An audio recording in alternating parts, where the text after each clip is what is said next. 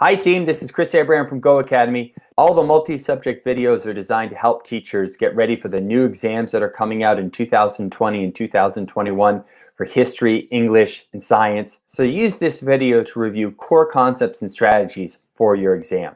In all the exams, you have a certain amount of content to cover. History teachers have a ton of content to cover. Like, for example, George Washington's farewell address. This is an extremely important document.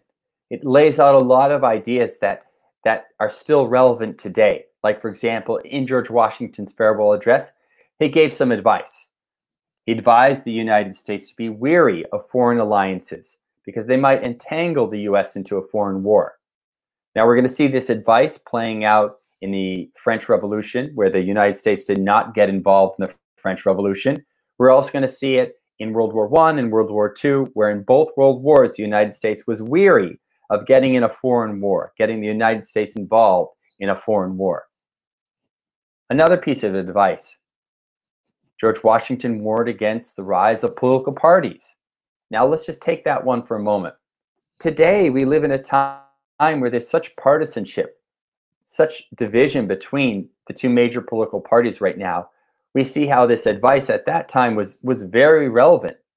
You could read George Washington's farewell address to get all the ideas, and there's a lot more than just two. But to do this for every term, read the initial documents, this would be something that hopefully you did in your AP history class, or hopefully you did in college. I mean, these are essential things to do as a history teacher. But preparing for an exam, this might not be the most practical way to prepare for that exam, which is made up of 100 questions and 2 essays. You have to pick and choose your battles. So rather than rereading this document that we know is important on these history exams, maybe you can just start with the who, what, where, when of what the address was. And maybe you just take each one of these terms and spend at least 20 minutes or 10 minutes getting a basic overview of what each one is and why they're important. For example, look at this flashcard here. This is very, very basic.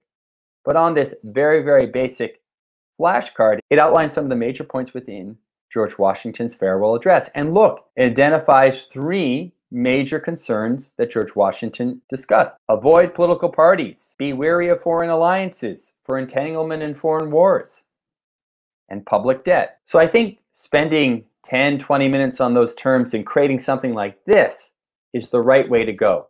Hi team, this is Chris Abraham from GOHAcademy. If you like this video, press the like button below or subscribe to our channel. This allows us to do more videos for teachers on their teacher certification exams. And if you need additional help, you can come and check out a GOHAcademy workshop or webinar or tutoring. You go to www.gohacademy.com. Have a great day, everyone. Bye-bye.